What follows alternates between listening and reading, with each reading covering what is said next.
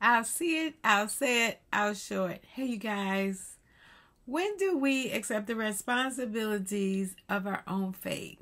When do we decide that what we're doing,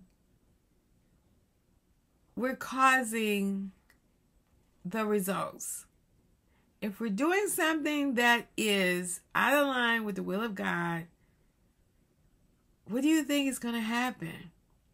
I have used the example very often to different people, different friends. If you spit in the face of one of your friends, your husband, your wife, your girlfriend, your boyfriend, your best friend, what do you think they're going to do? So what do you think you're going to do if you spit in the face of God? Is he not going to do something? If he's going to just say, fine, thank you very much, you going to spit in my face again? I don't think so. We need to be careful of what we are doing, what we're saying, and what we're expecting. If we're not standing for righteousness, we're not going to get it back.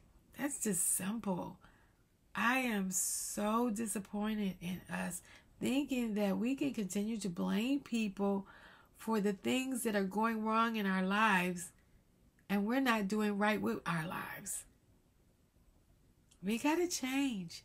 We got to do something. It's our responsibility to make sure that we get the results that we want. It's not going to just happen just because we think we deserve it. We play with fire, we're going to get burned every time. That's the truth. I've experienced it, and I'm sure some of you have experienced playing with fire and getting burned. So what did we learn from that? We decided that fire is not something we're going to play with. It's not a game. It's for cooking. And if we use the right pot, the right utensils, we won't get hurt. Let's try to remember the principles of a conditional process. Some things are unconditional, but most things are conditional. That's my rant.